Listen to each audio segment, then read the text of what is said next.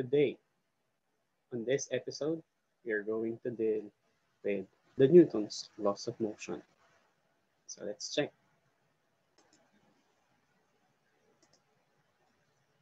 So let's deal with a force. So a force is a push or a pull exerted by one body and it has an effect to change the state of motion. The SI unit for force is Newton, just named after Sir Isaac Newton. So when we deal with force, it's anything that will causes change in motion. So ito yung pwedeng magpagalaw or magpahinto ng kahit na anong bagay or kahit na ano na pwedeng gumalaw or tumigil. There are two general types of forces. We have fundamental and non-fundamental forces. So let's take a look into the fundamental forces.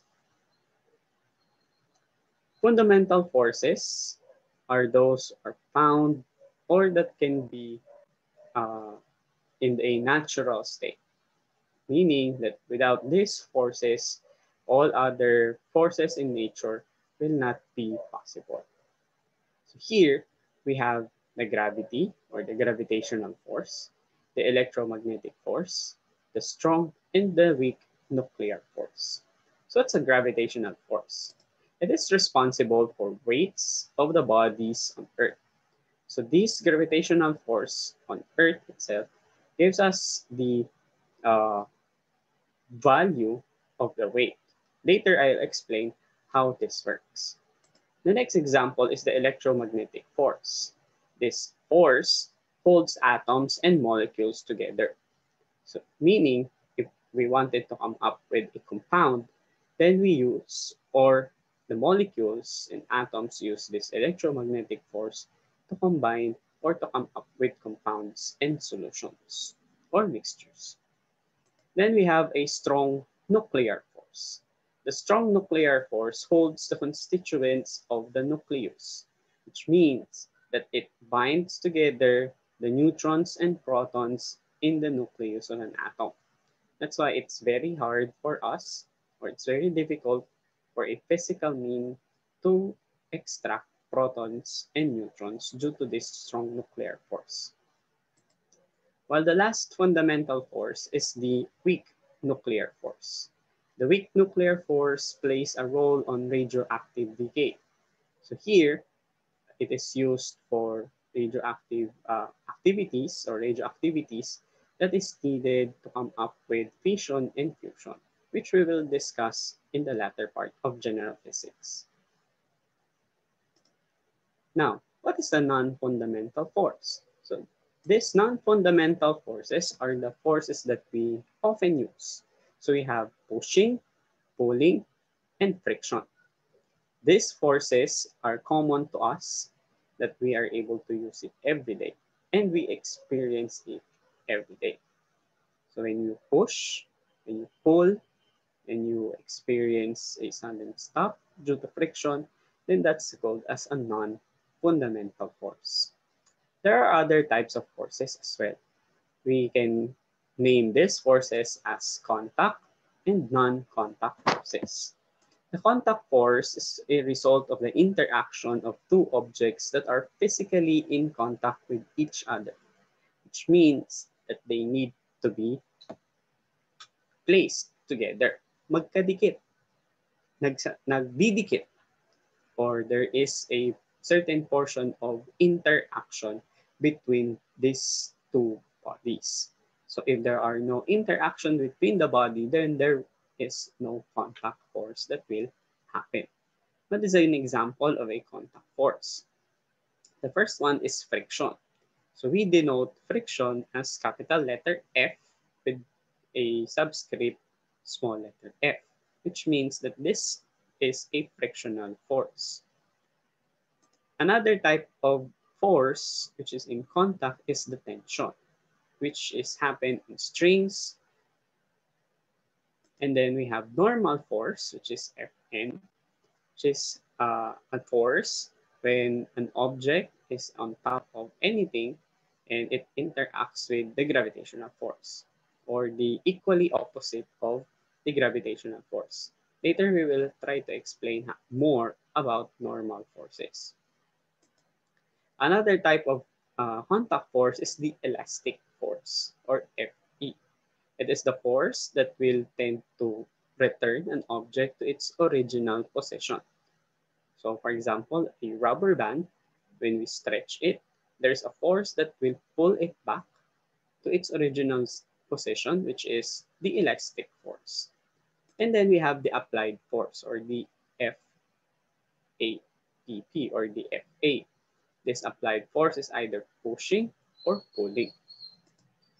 For the non-contact forces, it is a result of the interaction of two objects that are not physically in contact with each other, meaning that there's a space between the two objects and it will be attracted with one another, or the forces are acting on it.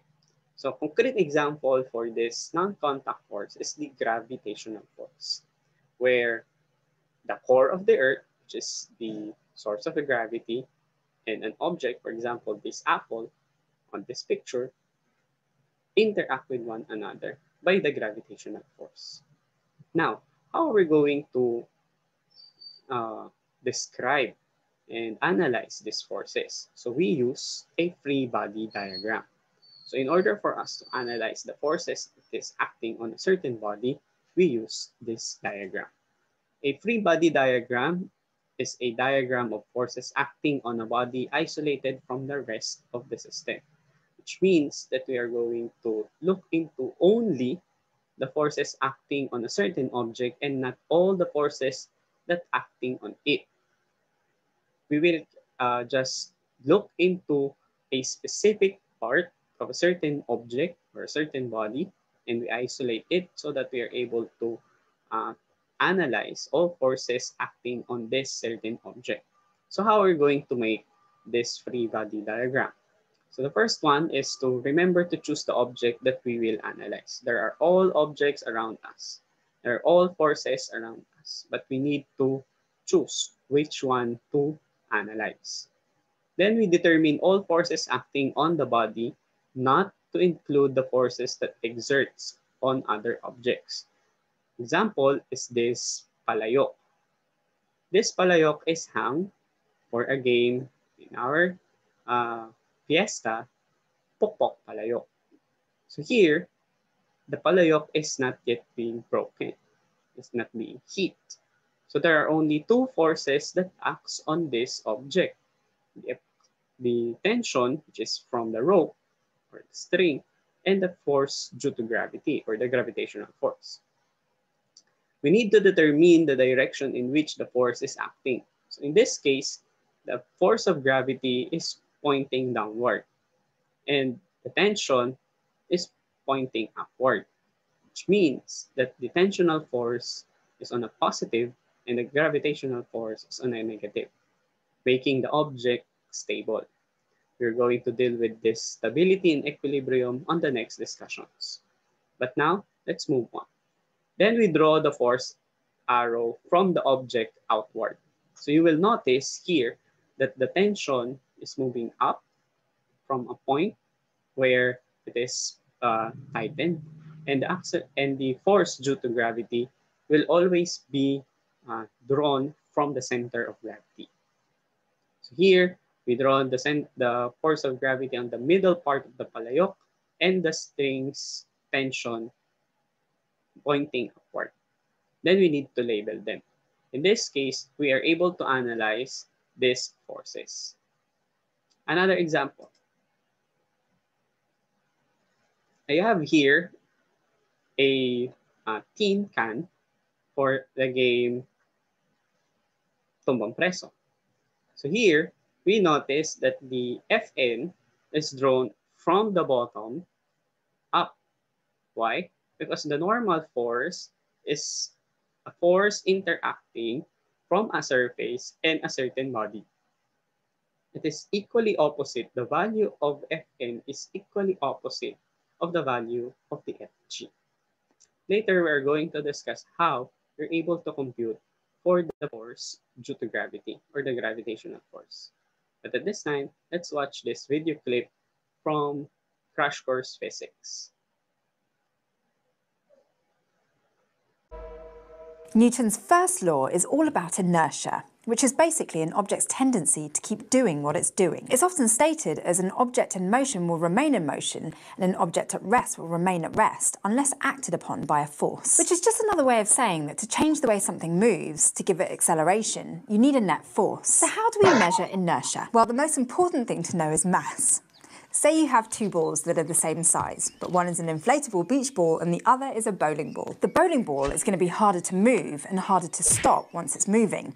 It has more inertia because it has more mass. Makes sense, right? More mass means more stuff with a tendency to keep doing what it was doing before your force came along and interrupted it. And this idea connects nicely to Newton's second law. Net force is equal to mass times acceleration. Or, as an equation, F net equals ma. It's important to remember that we're talking about net force here, the amount of force left over once you've added together all the forces that might cancel each other out. Let's say you have a hockey puck sitting on a perfectly frictionless ice rink, and I know they're not usually perfectly frictionless, but stick with it.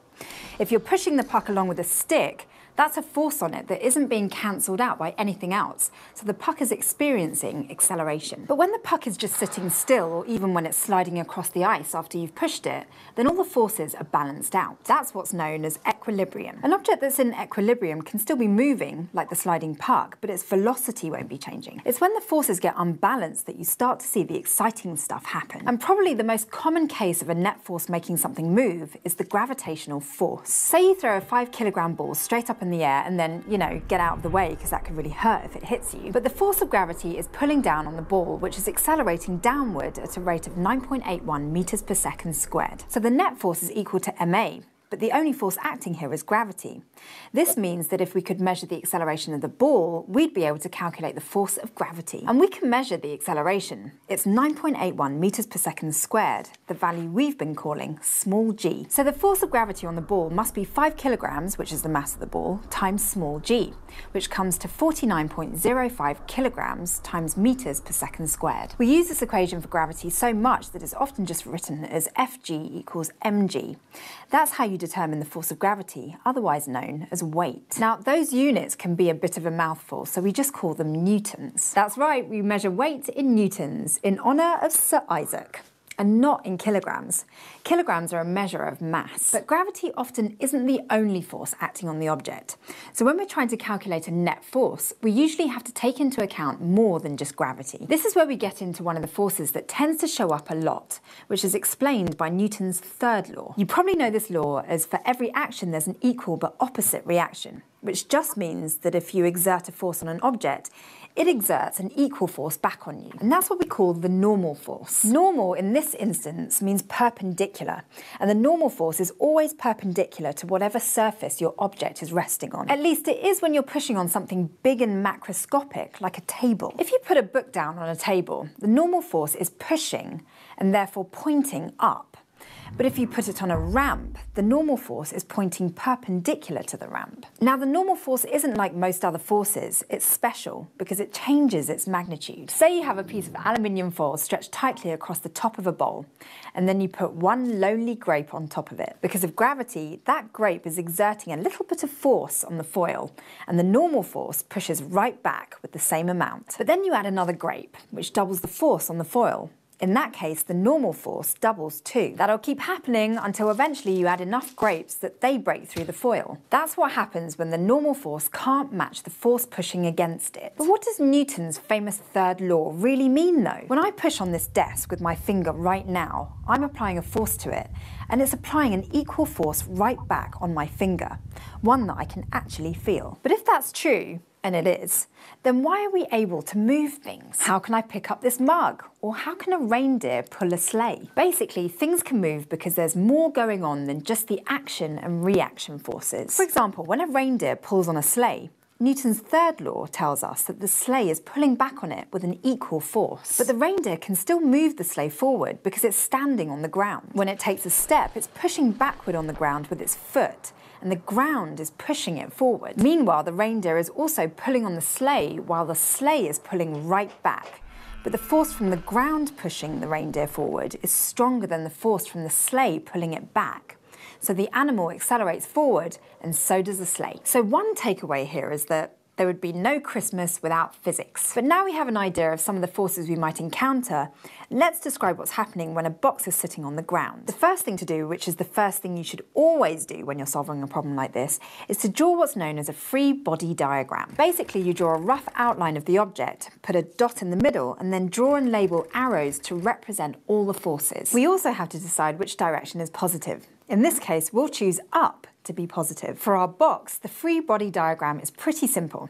There's an arrow pointing down, representing the force of gravity, and an arrow pointing up, representing the force of the ground pushing back on the box. Since the box is staying still, we know that it's not accelerating, which tells us that those forces are equal. So the net force is equal to 0. But what if you attach a rope to the top of the box, then connect it to the ceiling so the box is suspended in the air? Your net force is still 0 because there's no acceleration on the box, and gravity is still pulling down in the same way it was before. But now the counteracting upward force comes from the rope acting on the box in what we call the tension force. To make our examples simpler, we almost always assume that ropes have no mass and are completely unbreakable.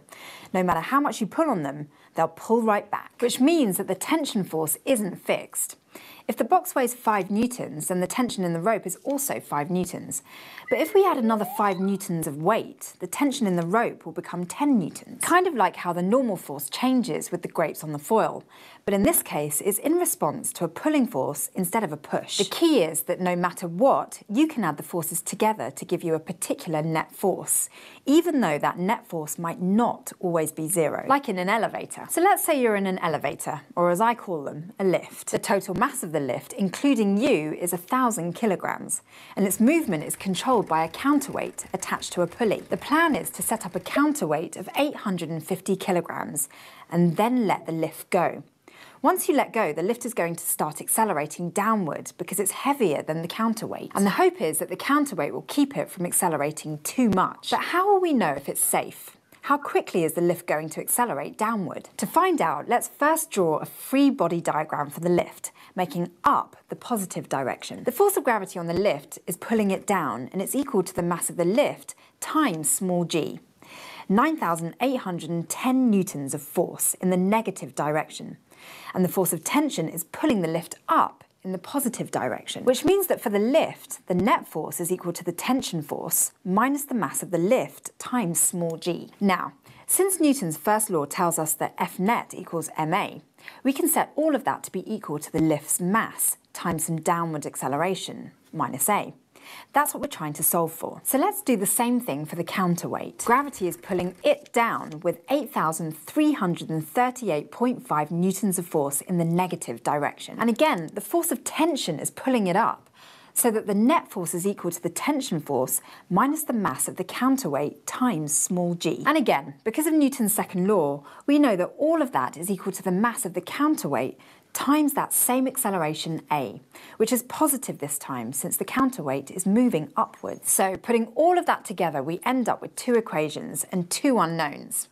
We don't have a value for the tension force and we don't have a value for acceleration. But what we're trying to solve for is the acceleration. So we use algebra to do that. When you have a system of equations like this, you can add or subtract all the terms on each side of the equal sign to turn them into one equation. For example, if you know that 1 plus 2 equals 3 and that 4 plus 2 equals 6, you can subtract the first equation from the second to get 3 equals 3. And in our case with the lift, subtracting the first equation from the second gets rid of the term that represents the tension force. We now just have to solve for acceleration, meaning we need to rearrange the equation to set everything equal to a. We end up with an equation that really just says that a is equal to the difference between the weights, or the net force on the system, divided by the total mass. Essentially, this is just a fancier version of F net equals ma, and we can solve that for a, which turns out to be 0.795 meters per second squared, which is not that much acceleration at all. So as long as you aren't dropping too far down, you should be fine, even if the landing's a little bumpy. In this episode, you learned about Newton's 3 laws of motion, how inertia works, that net force is equal to mass times acceleration, how physicists define equilibrium, and all about the normal force and the tension force. Crash Course Physics is produced in association with PBS Digital Studios. You can head over to their channel to check out amazing shows like Braincraft, It's Okay to Be Smart, and PBS Idea Channel. This episode of Crash Course was filmed in the Dr. Cheryl C. Kinney Crash Course studio with the help of these amazing people, and our graphics team is Thought Cafe. Thank you for that video clip from Crash Course Physics. So now we are going to discuss the 3 laws of motion set by Sir Isaac Newton. So the first law is the law of inertia. It states to us that an object at rest tends to remain at rest, and an object in constant motion tends to remain in constant motion along a straight line path unless acted upon by a net external force. So what does this mean for us? Ano ba ito sa atin? Let's have this example. You have here a vehicle that will be bumped to a wall. Sabi sa first law of motion, an object at rest will remain at rest. An object in motion will remain in constant motion along a straight line path unless acted upon by a net external force. So ibig sabihin, kung merong isang bagay na gumagalaw, ay mananatili itong gumagalaw. Maliban na lang kung may magpapahinto dito. So in this example, in this GIF here, in my top, on this presentation, the car is moving towards the wall. And you will notice as the car moves towards the wall, the passenger is moving along with it. So the moment that the passenger did not use his seatbelt, the tendency is that it will topple over. So ang nangyayari, tatalsik siya once the car stops. Di ba? So you notice that it's still moving on the same direction where the car is moving. Same thing when you ride the jeepney. When the jeepney suddenly stops, di ba? Huminto bigla yung jeepney at hindi ka nakahawak sa handlebar, the tendency is that you will move towards the driver. Because the jeepney together with you, which is inside the jeep, is moving together on a certain direction. So kung biglang huminto yung jeep, ikaw ay mapupunta doon sa may malapit sa driver. So magsisiksikan yun yung mga tao na hindi nakahawak sa handlebar. That's why in a vehicle, it is much needed to have a seat belt in order for us to come up with a more safety precautions. Walang bagay na magpapahinto sa mga bagay na magpapalaw.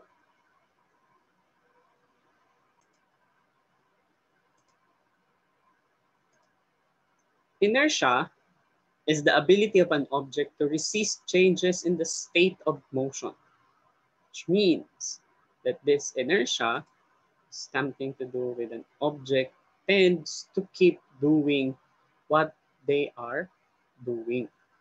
So, ibig sabihin, this inertia is the ability of a certain object to resist its motion. Hindi niya ito pagagalawin. Meron siyang sistema sa sarili niya na i-resist yung motion. Another example. So when this truck, which have a ladder on top of it, just not clamped to the truck, the tendency when the truck stops, di ba? Tumalsik ulit yung yung kanyang ladder. Kasi nga, it is moving relative to the motion of the moving truck. Same direction. Moving to the second law of motion. The second law of motion is the law of acceleration. It states to us that the acceleration produced on the body by a force is directly proportional to the force and inversely proportional to its mass. Or it is simply in this equation, that the acceleration is directly proportional to the force and inversely proportional to the mass. So if we have a constant force and a greater mass, we have a lesser acceleration. To simplify this, we will come up with F is equal to ma, that a greater force and a faster acceleration, a greater mass and a faster acceleration then we have a greater force exerted on a certain body. Let's have this. A force that is placed on this brick, this is an example, came from a certain book, which is conceptual physics. We have here a force on hand accelerates the brick. So with the same amount of force, you notice that when we add another brick, so the mass has been doubled, we have noticed that the acceleration decreases. With the same amount of force again, you notice that when we add another brick, so the mass has been tripled of the brick, then you have a much lesser acceleration. On this case of an elephant, let's say that the greater mass, the greater the mass, the greater the force must be exerted for this given acceleration. Let's have example. A 4-kilogram watermelon is pushed across the table. If the acceleration of the watermelon is 2.4 meters per second squared to the left, what is the net external force of the watermelon? Let's try to answer. So here we have a given, So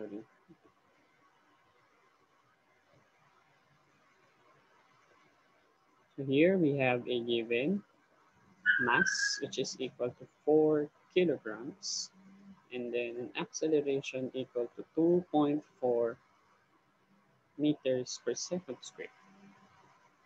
Then we are required to find the force. So our equation is force is equal to the mass times the acceleration. So for our solution, we have the force is equal to MA. Force is equal to 4 kilograms times 2.4 meters per second squared. So our force is equal now to 9.6 kilograms meter per second squared. Let us take note that 1 kilogram Newton meter squared is equal to 1 Newton. That the unit for force is named after Sir Isaac Newton. So our force now is equal to 9.6 newtons.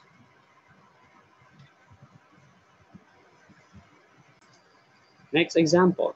Amelia, the ballet dancer, has a mass of 45.0 kilograms. What is Amelia's weight on Earth? Let it be, what is Amelia's mass on Jupiter, where acceleration due to gravity is 25 meters per second squared? And what is Amelia's weight? So here we have given mass of Amelia, which is 45.0 kilograms. And then we have the acceleration due to gravity on Earth, which is 9.8 meters per second squared. And then it's stated that the acceleration due to gravity on Jupiter is 25.0 meters per second squared. So we are required to find the following. Letter A, the weight on Earth. Letter B, the mass on Earth. And letter C, the weight on Jupiter.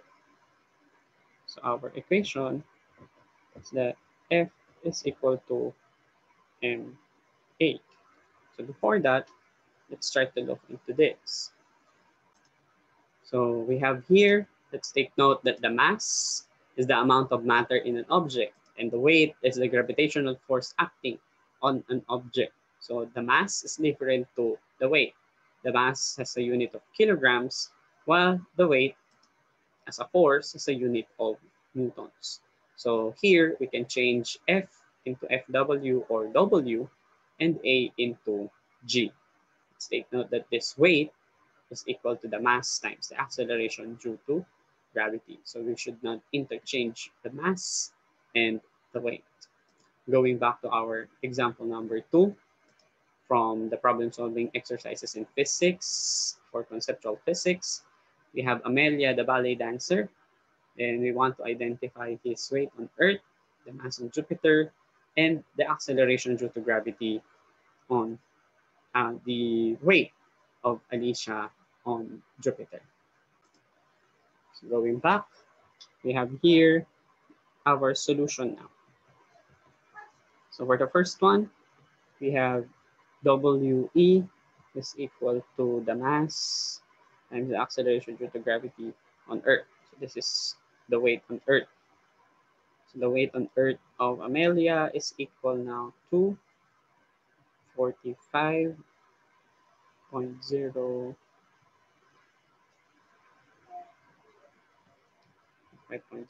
kilograms times 9.8 meters per second squared. So the weight on Earth of Amelia is equal to 441 newtons. Let's take note. The next question is, what is Amelia's mass? So the mass doesn't change wherever you go. The mass will always be there. So here, the mass on Jupiter is still equal to 45.0 kilograms.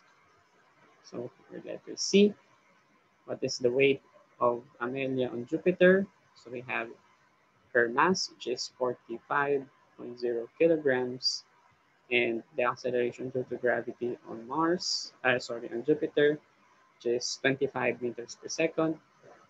So the weight of Amelia on Jupiter is 1,130 newtons.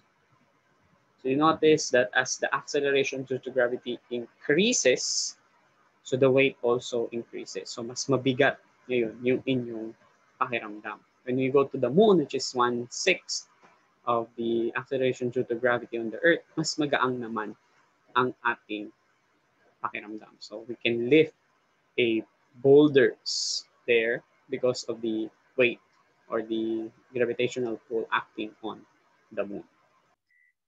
Let's have example number 3. A 30-gram arrow is shot by William Tell through an 88-centimeter thick apple sitting on top of his son's head. If the arrow enters the apple at 30 meters per second and emerges at 25 meters per second in the same direction, what is the force has the apple resisted the arrow? In this case, we are able to look into that this is an example of the third law and the second law. I will discuss third law later. So let's continue this. So we are given that the mass is equal to 30 grams. So again, we now have the distance is equal to 8 centimeters. So the mass is equal to 0.0300 kilogram. In our distance is 0.0800 meter. Let's take note, the unit of mass is in kilograms and the unit of distance is in meter. So we have an initial velocity equal to 30 meters per second, and the final velocity is 25 meters per second. So here, we need to identify first the following, enable for us to calculate for the force since A is not present. So we need to identify A and F. So for this, we need to use the following equations. B squared is equal to B sub 0 squared plus 2AB, and F is equal to MA. So for our solution, we have V squared is equal to V sub 0 squared. It's 280. So we're writing is 1 equal to this.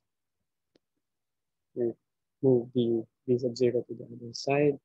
And we divide both sides by 2D to isolate A. So this cancels. So we now have A is equal to V squared minus V sub 0 squared divided by 2D. So our acceleration now is equal to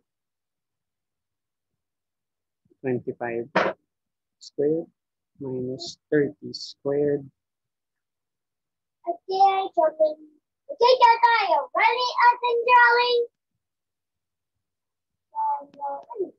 So our acceleration now is equal to negative 1718.75 meters per second squared. So this is what we are going to use to identify the force. Let's take note that the negative sign implies that the apple has causing the arrow to slow down. So here, we now have F is equal to NA. So we now have F is equal to 0.030 times negative 1718.75. So the force now is equal to negative 51.6 newtons. Let's take note that the negative sign is due to the direction which is opposite to the arrow's direction of motion. So which means that it's the interaction between the two objects. So the arrow is pointing on the, for example, to the right, where the force is moving to the left, and the acceleration causes the apple causes the arrow to slow down. That's why we have a negative sign. So these are the examples for the Newton's laws for the second law of motion. So let's move on now to the next law of motion, which is the law of interaction. It's just simple. Based on our example number 3, in the Newton's laws of motion, in the second law, we have there that the apple slows down the arrow here. And the direction of the force is negative 51.6, meaning that it is the force acted by the apple to the arrow. So it's the same force that the arrow exerted to the apple. Why? In the third law of motion, it clearly states to us that for every action, there is an equal but opposite reaction. When we say equal, the magnitude of a certain force is equal in value, but the direction is opposite. So in this example, in number 3, for the second law, we have there that the action is opposite because the direction of the force exerted by the apple to the arrow is moving to the left, while the force acted by the arrow to the apple is going to the right. So both of them have the same magnitude of the force, but they have different directions. Another, so here, when we lean against the wall, we exert a force on the wall, and the wall clearly pushes us back. So the wall simultaneously exerts an equal and opposite force on us. That's why we are not able to topple over. Another example is that when we hammer a nail, so the interaction between the hammer and the nail is that each exert the same amount of force, but different in direction. That's why you will notice that the hammer bounces back when you smash it on the nail. Another concrete example is the tug of war. So in order for you to just win, you should know the physics trick here. You need to push the floor so that the floor pushes you back. And then you need to have a great and extend a great effort on the string so that your tension must much be greater compared to your opponent. And this is called as the action and reaction pair. So let's have this example, another. The action is the tire pushes on the road, so the reaction is that the road pushes on the tire. That's why the car is moving forward. Another action reaction is that the rocket pushes on gas, and then the reaction is that the gas pushes on the rocket. Another is that the man is pushing or pulling the string, and then the string pulls on the man. And another is that the earth pulls on the ball, and the ball pulls on the earth. All these examples came from conceptual physics made by Paul Hewitt.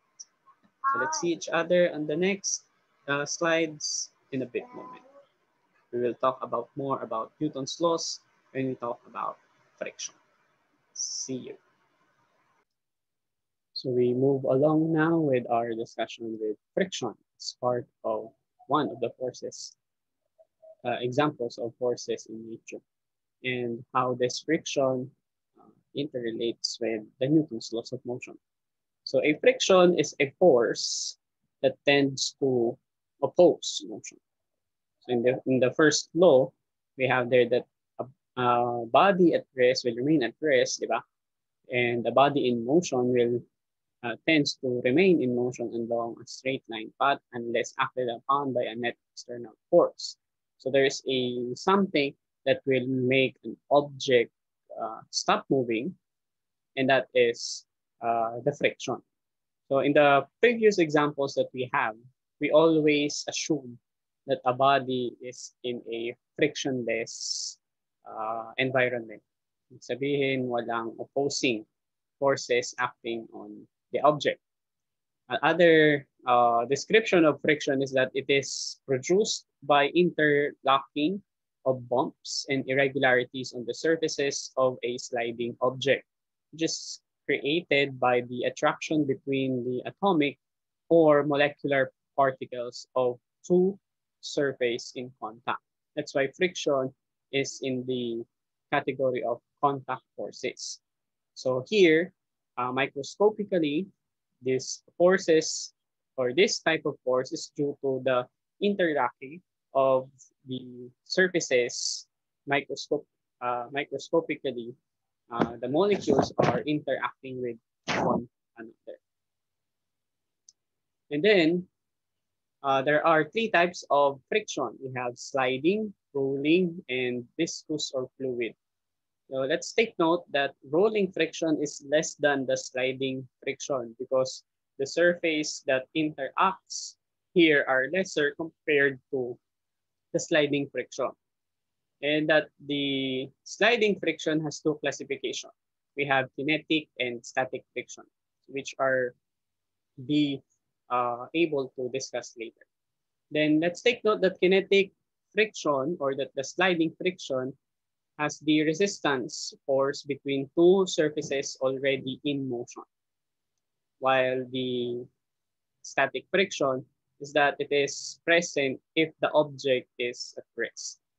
The rolling friction, in this case, this is a resistance force between a surface and a rolling object. While the fluid or the viscous friction it is a resistance force of gas or a liquid as an object passes through. An example of this is the air resistance or the fluid friction. There are some properties of friction. We have friction is parallel to the contact surface. It is never perpendicular.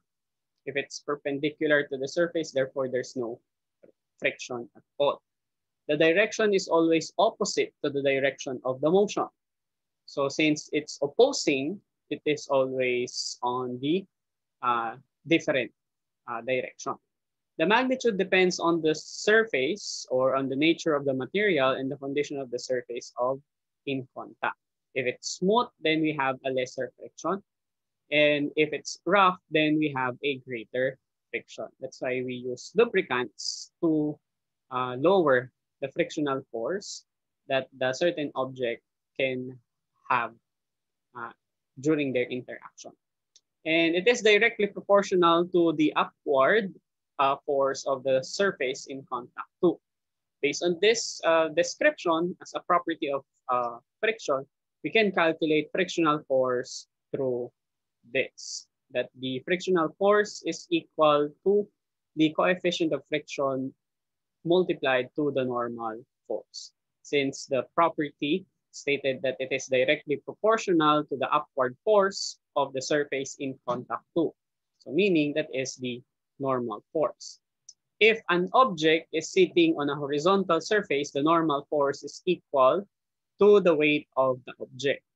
So that this is the discussion that we had last time or a while ago, that the normal force is equally opposite of the gravitational force. And then the symbol mu, or the Greek letter mu, is called as the coefficient of sliding friction or coefficient of friction. The higher coefficient of friction, in other words, a large number of it, means that the object is not likely to slide easily, while a low coefficient of friction is found between a very slippery surface. So the greater your coefficient, the lesser movement that you have for your objects in contact. Because the coefficient of friction is simply a ratio of force and the force of sliding friction to the normal force.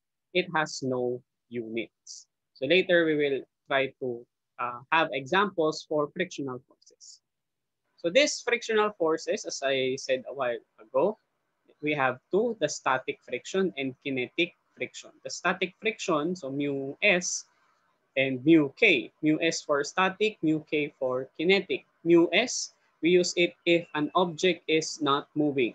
Friction is still present if an object is still at rest. And friction is present in an object or in a body that is moving, then we use mu sub k. Here are the different coefficients of friction between common materials. So we have leather-soled shoe on carpet, on wood, a rubber-soled shoe on wood, an auto tire on dry concrete, and a wet concrete, and an icy concrete. We have a rubber on asphalt, wood on wood, steel on steel, glass on glass, aluminum on steel, copper on glass. So you will notice that mu sub s, or the coefficient of static friction, is much greater since it is not moving, while the kinetic or the coefficient of kinetic friction is much lesser because it's already on a state of motion. So you will notice that as the surface move or goes on a smoother surface or goes smoother, then you will come up with a lesser coefficient of friction, meaning that the motion will be go on and go on. So let's have this example, again, coming from the problem-solving exercises in physics for conceptual physics. Example number 4. Brian is walking through the school cafeteria but does not realize that the person in front of him has just spilled his glass of chocolate milk. As Brian, who weighs 420 newtons, steps on the milk, the coefficient of kinetic friction between Brian and the floor is suddenly reduced to 0.040. What is the force of sliding friction between Brian and the slippery floor? So let's have answer this one. So we are here, we have a given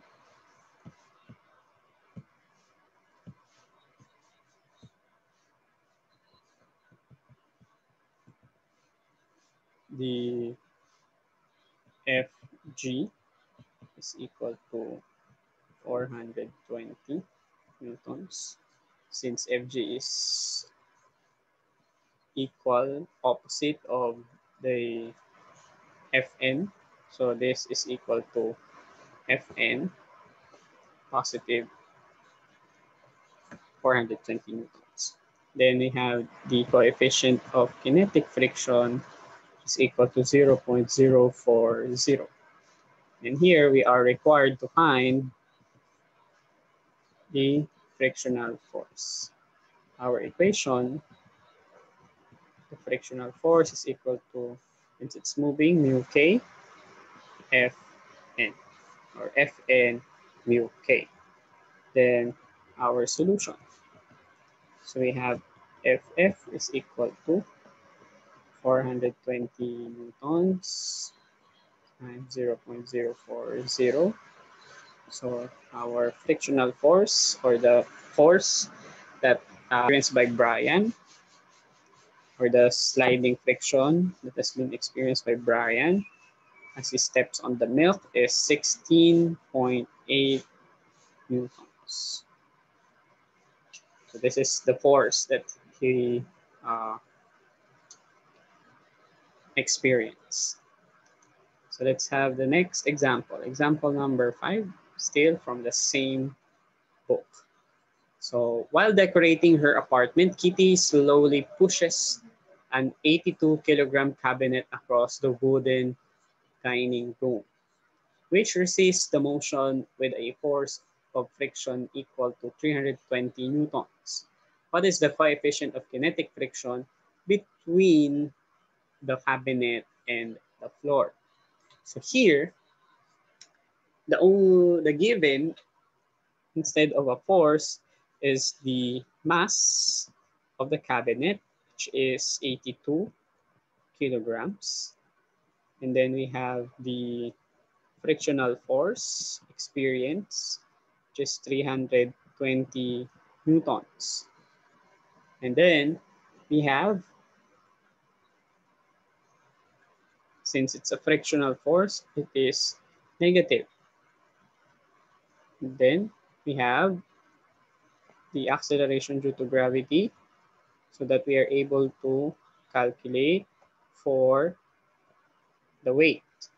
So we are required to find the coefficient of kinetic friction. So to identify this, we have F is equal to mu k Fn. So for our solution, we need to look into first Fn. So we now have Fn is equal opposite of Fg. So Fg is equal to mg. So we have Fn now is equal to, we have 82 kilograms times negative 9.8. So we have meters per second squared. So our weight, then the Fn now is equal to, since it's an opposite, Fn now here is equal to 803.6 newtons. So this is what we are going to use. So we have Ff is equal to mu k Fn. So we need to identify mu k. So we isolate it by dividing both sides by Fn. So this cancels out. So we now have mu k is equal to the frictional force. So mu k, sorry, it's big. So mu k is equal to, our frictional force is 320 newtons. 320 newtons. So we have 320 newtons, and then our Fn is 803.6 newtons. So the coefficient is equal to 0.40. Let's take note that this is a ratio. That's why we don't have a unit for the coefficient of friction. So moving to our example number 6. At SeaWorld, a 900 kilogram polar bear slides down a wet slide inclined at an angle of 25 degrees to the horizontal. The coefficient of friction between the bear and the slide is 0.0500. What is the frictional force impeding the bear's motion down the slide? In this case, we need to look into our given. So we have the mass of the polar bear, which is 900 kilograms. We have an angle relative to the horizontal at 25.0 degrees and coefficient of kinetic friction of 0.0500. And we are required to find the frictional force. So still our equation is Ff mu k Fn. But let us take note that the weight is not given, the Fg. So let us take note that this bear is on the horizontal. So we have here this degree equal to 25 degrees. So if the bear is on this position, let's take note that this is its Fg. And as stated in our first video clip from physics, crash course physics, that the Fn is always perpendicular to the surface. So it is your Fn here. So we want to identify what will be the value of our Fn. So here, need to use the trigonometric identity. So we now have here Fn is equal to Fg is equal to mg cosine theta. Since we are going to draw this on a bigger triangle, we will notice that the Fg, or our mg here, Fg here, rather, is our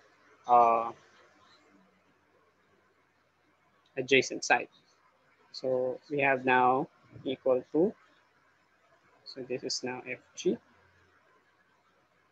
The mass is equal to 900 kilograms times 9.8 meters per second squared times cosine 25. So giving us Fn, which is equal to Fg, equal to 7,993.63 newtons. So this value will be used in our frictional force.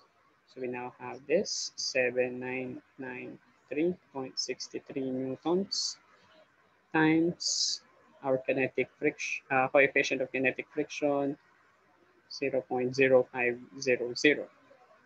So when we multiply that, our final answer will be 399.68 newtons, or roughly equal to 400 newtons. There we go. So let us notice that if we have this kind of given angle, we need to use a trigonometric identity to identify what will be the value of our Fg, or the force due to gravity.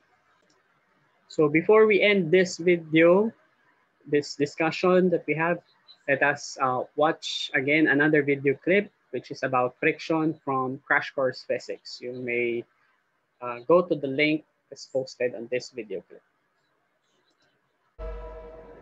You're moving into a new house and you ask a friend to come help out, which he does because he's just nice like that. And you really do need his help because you have to move giant bookcases and a desk, and you can't do all of that on your own. And about halfway through the move-in, you're rearranging the furniture in your new bedroom when you run into a problem.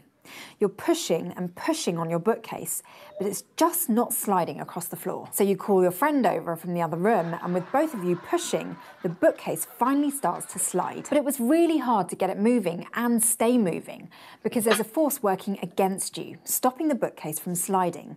Friction. And there are actually two kinds of friction. First, there's kinetic friction. That's the force that slows the bookcase down as it slides. And then there's also static friction, the force that you had to overcome to get it moving in the first place. So let's talk about kinetic friction first. It's a resistive force, which just means that no matter what, it'll act to resist you. In other words, if you push the bookcase so it slides to the left, then the force of kinetic friction is acting to the right. But if you move the bookcase to the right, then the friction will resist to the left. Kinetic friction will also often generate heat or sound or both. So what causes it? The bookcase and the wood floor might look smooth, but if you looked at their surfaces under a microscope, you'd see that they're covered in tiny bumps and grooves. As the bookcase slides across the floor, the surfaces catch on each other and might even start to form weak intermolecular bonds. That pulls on the bookcase, slowing it down. But as the bookcase continues to slide, it breaks those bonds and moves past whatever bumps it was stuck on. The newly freed molecules start to spring back, and the movement produces heat and sound. Then the cycle continues with the next patch of floor. You end up with a force that resists any kind of sliding movement, and its strength depends partly on what materials are sliding against each other. Rougher materials have more surfaces to catch on each other, which is why the bookcase will be easier to slide on the wood floor than if you tried it on carpet. And the way in which this roughness affects kinetic friction is called the coefficient of kinetic friction, and it's different for pretty much every combination of materials. But there's another factor at work in friction. How hard the materials are pressed together puts more of their surfaces in contact with each other, and that's where the normal force, or Fn, comes in. You might remember from our last episode that when a force pushes on a bookcase against the floor pushes right back. That's Newton's third law, and we call the force from the floor on the bookcase the normal force. In this case, the force from the bookcase on the floor is just its weight, mg. So the normal force would be equal to mg, but pointing up, equal and opposite. So now we know about the two main factors that affect the strength of kinetic friction: the coefficient of kinetic friction, written as MUK, and the normal force, Fn. It shouldn't be too surprising then that the equation for kinetic friction is just the coefficient times the normal force. But that's only half the picture. What about static friction? When you weren't able to move the bookcase to begin with, that was because of the static friction between the bookcase and the floor. Like kinetic friction, it's also a resistive force. But not only can its direction change, its strength can change too. Say you push on the bookcase lightly with just one hand and it doesn't move. Since it doesn't have any acceleration, the bookcase must be in equilibrium, meaning that the forces on it balance out. So the force from static friction must be exactly equal to the force from your hand, but in the opposite direction because of that equilibrium. It's not the same as the normal force, and it has nothing to do with Newton's third law. But say you really put your back into it, pushing as hard as you can. The bookcase still doesn't move, so static friction must still be pushing back with the same amount of force you are. However, the static friction between two objects can change. Once your friend starts pushing too, the bookcase starts to slide because the force from your teamwork is greater than the maximum amount of static friction, which we write like this. And the relationship between the maximum static friction and the normal force is similar to the relationship between kinetic friction and the normal force. There's even a coefficient of static friction, which measures the roughness between any two objects, and we just write it as MUS. And the maximum force of static friction is just equal to the coefficient of static friction times the normal force. So now we know the equations for both kinds of friction and where they come from, which means we can use that information to figure out how to solve problems involving friction. Just like with other force-related problems, we start with a free body diagram. That helps sort out what's pushing where so we can get an overview of the situation. Next, we decide on some axes. Where are x and y and which way is positive?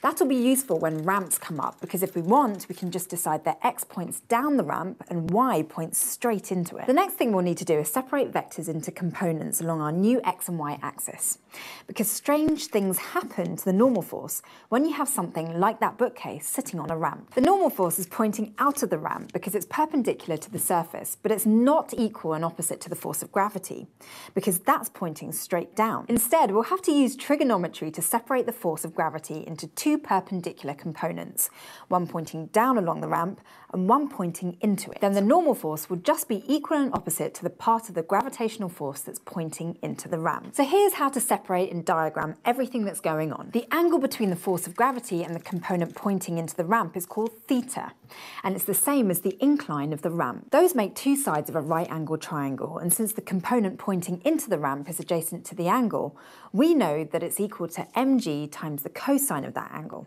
and so is the normal force. The other component pointing alongside the ramp is opposite the angle.